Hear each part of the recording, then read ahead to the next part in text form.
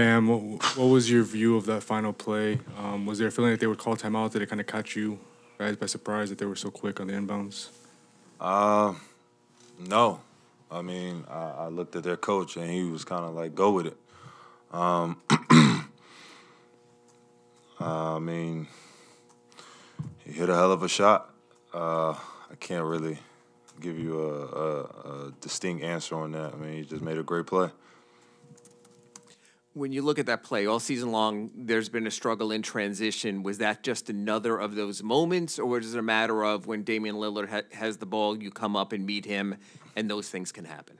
Yeah, I mean, anybody but in that scenario. You see Damian Lillard dribbling up, you want the ball out of his hands.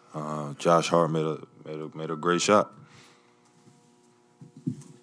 Ben, with the offense kind of stalling out a little bit in the fourth quarter, what was that small Blazers lineup with Grant and Justice at the 4-5? What was that doing to your guys' offense?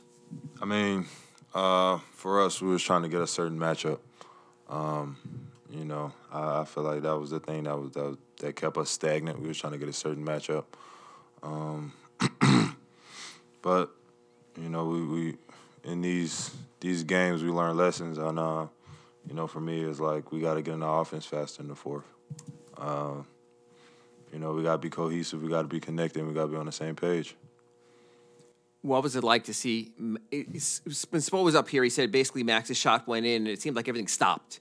You didn't know if Chauncey was going to call a timeout.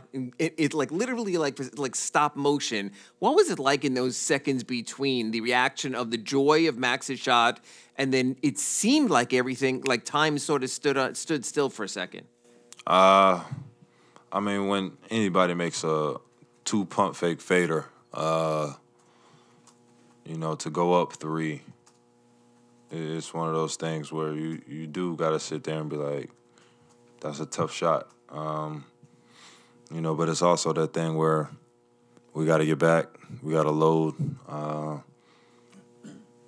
and I feel like we should have had that one. Bam, you've always been a glass half full kind of guy, but obviously this is not where you guys wanted to be after 11 games. How do you kind of keep perspective of the bigger picture at this point? Bigger picture, we just have to take it game by game. We can't look in the future. Next game up, take it day by day. I feel like that's, we keep that mindset, we'll end up on a 4-game winning streak, 5-game winning streak. So, we can't look too much into the future. We got to take it game by game. Black Lives Matter, people. I'm surprised you ain't had nothing to say.